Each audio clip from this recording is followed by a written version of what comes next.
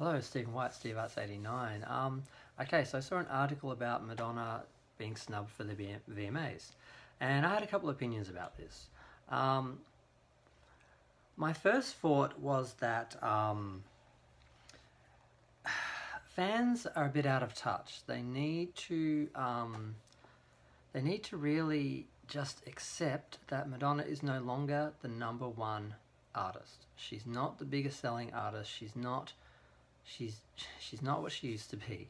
Now, she pretty much held her own and was a contender right up until Rebel Heart. And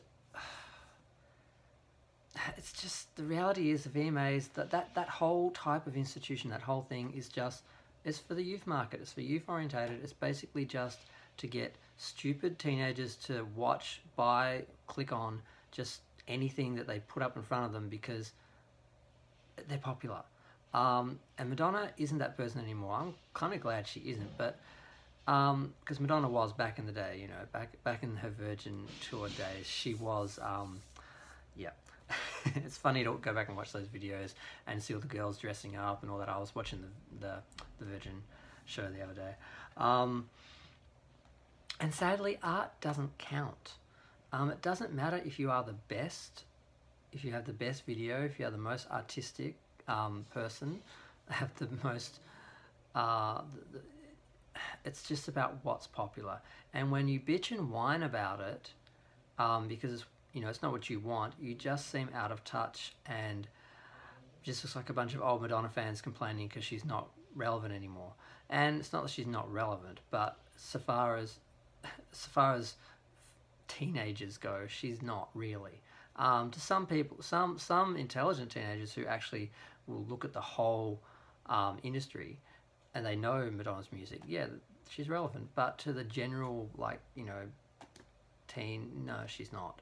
And that's just a hard truth we need to acknowledge, because it doesn't diminish her in any way anyway, because frankly, she's better off spending her time focusing on what she wants to create artistically than just trying to be stay at number one and be the most popular and get all the awards. And I don't think she ever really chased that anyway. So that's a whole thing. But the other thing I was thinking, because I was sort of wanted to do a little bit of research before I did my little video, because I just saw the article and I just wanted to say something.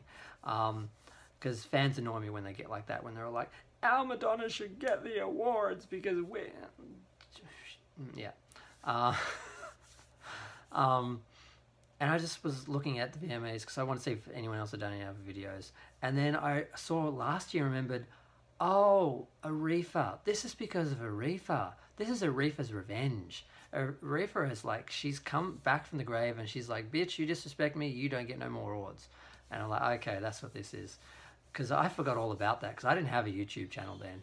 And that was the first time Madonna lost me. I mean, as an Australian fan, she's lost me every time she's toured and not toured here. And I've hated her for a month or two, and then the tour's over if I buy the DVD and I get over it.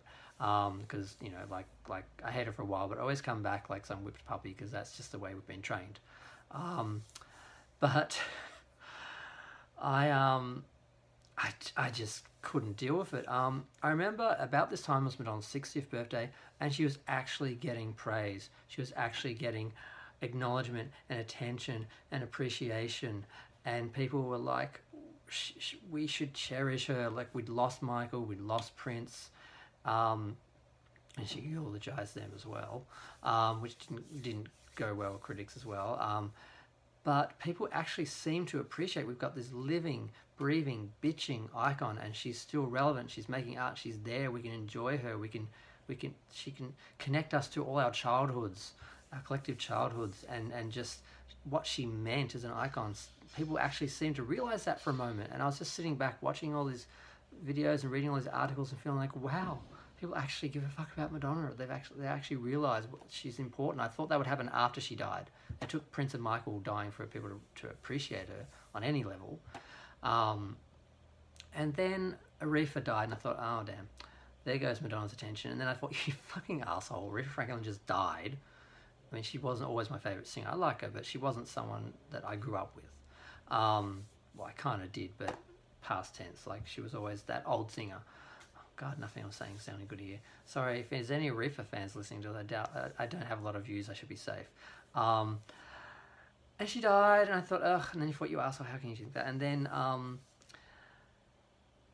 they asked her to speak on the awards, and she was originally supposed to come out and talk about herself and her career, which shouldn't be hard because, you know, she's a huge narcissist. She's like the be-all of narcissists and has been since the 80s.